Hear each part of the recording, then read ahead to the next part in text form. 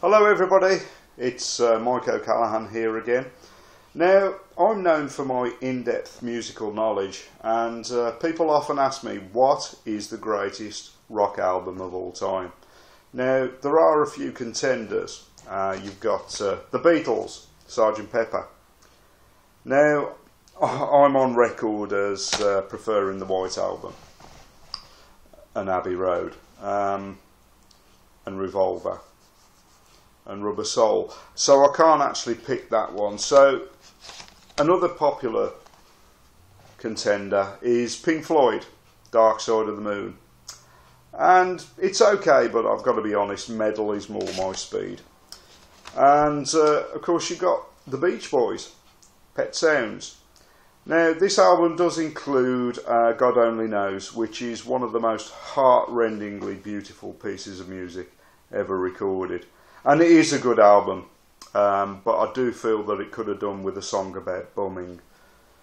Now, for me, there is only one proper answer, and that is Ian McShane from Both Sides Now. Multi-talented man, Ian McShane. He can sing, he can act, and this is actually his only album.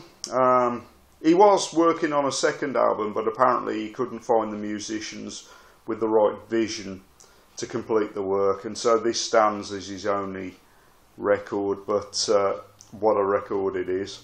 It has the tracks along the front there, because let's face it, in today's world, who has time to turn over a CD case? And you open it up and there's more surprises. I mean, look at that. Drink that in, ladies. It is just staggering, this piece of work. And this album has got me through some tough times, I won't lie to you.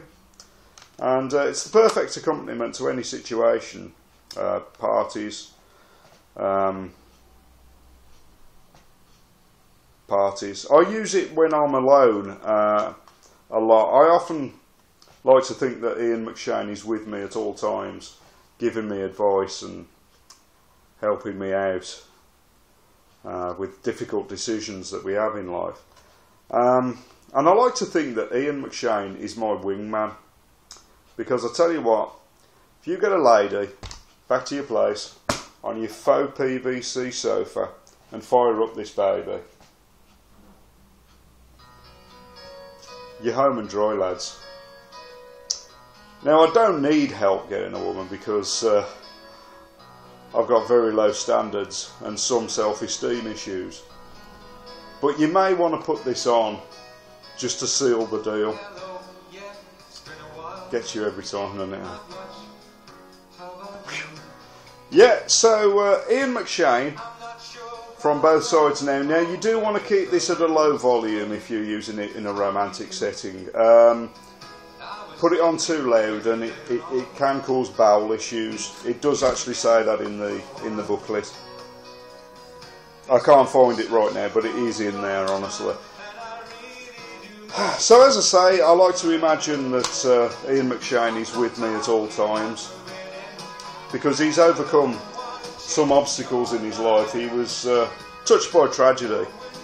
He was diagnosed with blue-green colour blindness.